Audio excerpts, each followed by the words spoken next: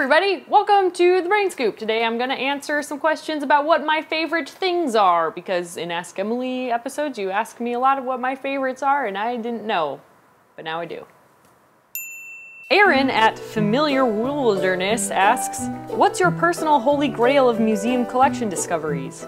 When I visited the Paleobotanical Collection, the collections manager, Ian Glasspool, showed me a vial of ash, which happened to be the first known evidence of a fire ever burning on the planet, meaning that some 419 million years ago, when photosynthetic bacteria was forming into a kind of fungus, it caught on fire, and we have the physical evidence of that event happening. The idea that we can trace such a significant event back to the physical evidence of its happening opened up my mind to the possibility that we can potentially answer any question conceivable of mankind. Thundertwig asks, what are your favorite dinosaurs? Sauropods, especially Amphicoelius, which was an enormous dinosaur only known from a handful of fossils that were found and described in the 1870s before being accidentally misplaced. If this animal were to have existed, it could have been up to 60 meters or 200 feet long, which seems a little ridiculous that we wouldn't be able to find more evidence of it, considering it was about the length of 5.5 school buses put together end to end. Somebody just turned the lights on. Yeah.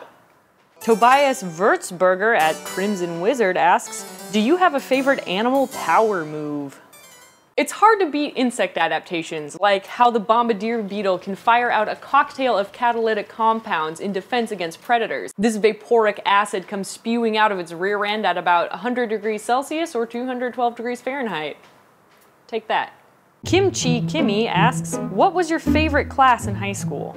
I really enjoyed painting class with Mr. Gulbranson because he let me set up an easel in the back of the classroom and would tell me stories about how after college he lived in a teepee in Wyoming with his girlfriend. He also helped me get a bunch of scholarships to go to school and had a huge positive impact on my life, so thanks, Mr. G. Iceal Tumultu asks, what are your favorite museums to go to as a visitor or tourist?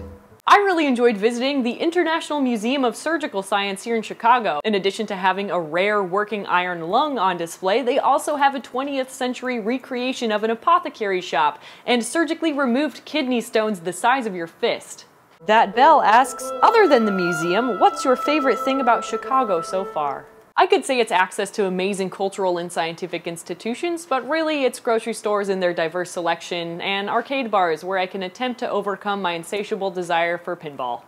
Slink Spang Spoink asks, hello, what is your favorite stage in human evolution? That would have to be around 4.4 million years ago, when early hominids stood upright and became bipedal. And whether that was for freeing our arms for food and baby carrying purposes, wading through marshy bogs, or in order to cross large distances more efficiently, perhaps it was for dancing, or the romantic notion that we wanted to walk hand in hand with our brethren. For whatever reason, it was a good thing we did, because now we can do so much more. Foss Donut asks, what is your favorite animal to eat? Bacon. Thomas Nguyen asks, what is your favorite organ in an animal? I mean, the uterus as an in-house developmental baby-making factory is pretty remarkable.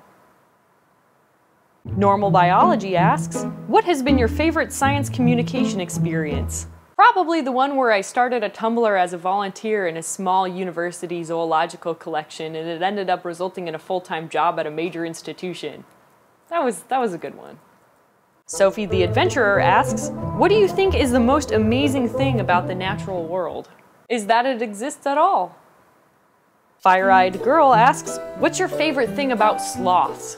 Probably that sloths have unique symbiotic relationships with certain species of algae that are only found growing in the microcosmic environments of their host's fur. Rex asks, any favorite invertebrates? I mean, you guys are asking me to pick between some pretty major collections here at the Field Museum. We've got 3 million pinned beetles, and that doesn't include the other 9 million specimens in the insect division. We've hardly talked with Janet Voigt about her work with deep-sea octopuses and other invertebrates. And let's not forget the major neglect to discuss mollusks on this show. Seriously, we need more mollusk love on the Brain Scoop. Higby the Demon asks, Emily, what's your favorite way of preserving or presenting animals? Diaphanization, also known as clearing and staining, is a process in which a specimen is injected with enzymes that render the organs transparent.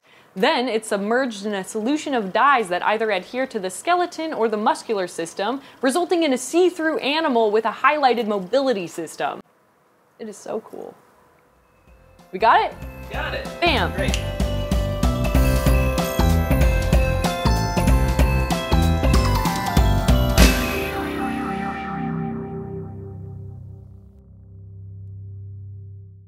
It still has brains on it.